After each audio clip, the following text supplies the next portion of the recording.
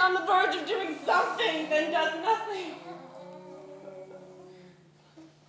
He's betraying every hope I had or could have. Oh, my friends, in times like these, self-control has no meaning. Rules of reverence do not apply. Evil is a pressure that binds us to itself. Is Aegisthus at home? No. Do you think I'd be standing outside? He's gone to the fields. That gives me the courage to say what I came to say. What is it you say? I want to know. Your brother, did you say he is coming or has a plan? Yes, he says so. But he says a lot, does nothing. A man who does a great deed may hesitate. Oh, I saved his life without hesitating. Courage. His nature is good. He will not fail his kin. That is the belief that keeps me alive. Quiet now. Here's your sister coming the from fields. Chrysothemis, of the same father and mother as you. She has offerings in her hand, as if for the dead. Here you are again at the doorway, sister, telling your tale to the world. When will you learn? It's pointless. Pure self-indulgence. Yes, I know how bad things are. I suffer too. If I had the strength, I'd show what I think of them. But now is not the time. In rough waters, lower the sail is my theory. Why pretend to be doing unless I can do some real harm? I wish you could see this. And yet, your choice is the right one. On the other hand, if I want to live a free woman, there are masters who must be obeyed. You appall me. Think of the father who sired you. But you do not.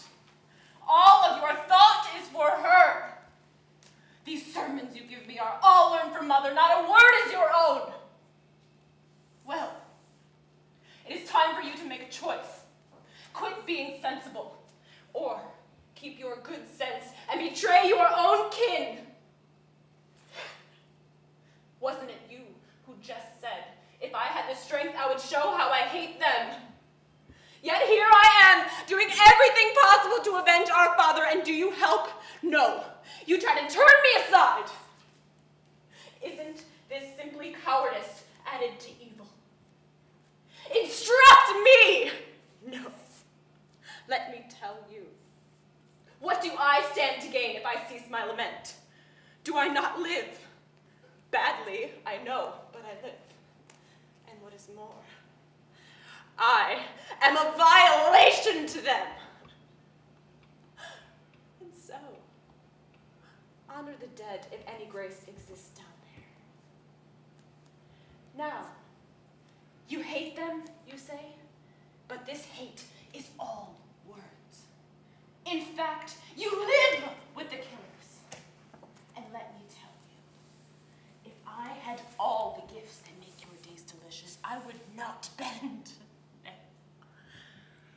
You can have your rich table and life flowing over the cup. I need one food. I must not violate Electra.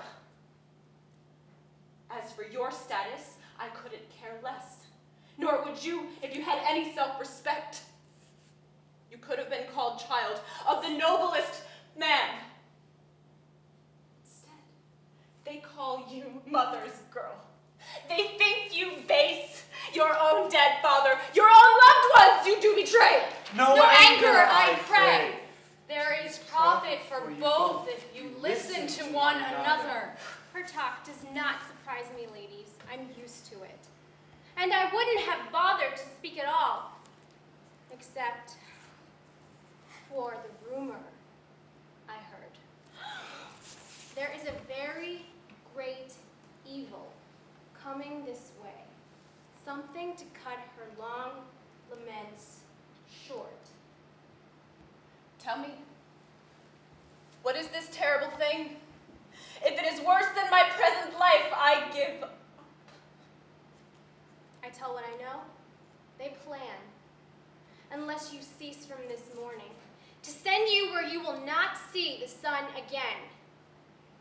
You'll be singing your songs, alive, in a room, in the ground. Think about that, and don't blame me when you suffer. Too late then. Now's the time to start being sensible.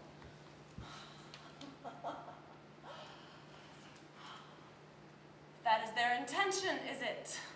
It is, as soon as Augustus comes home. May he come home soon then. What are you saying? Let him come if he has his plan ready.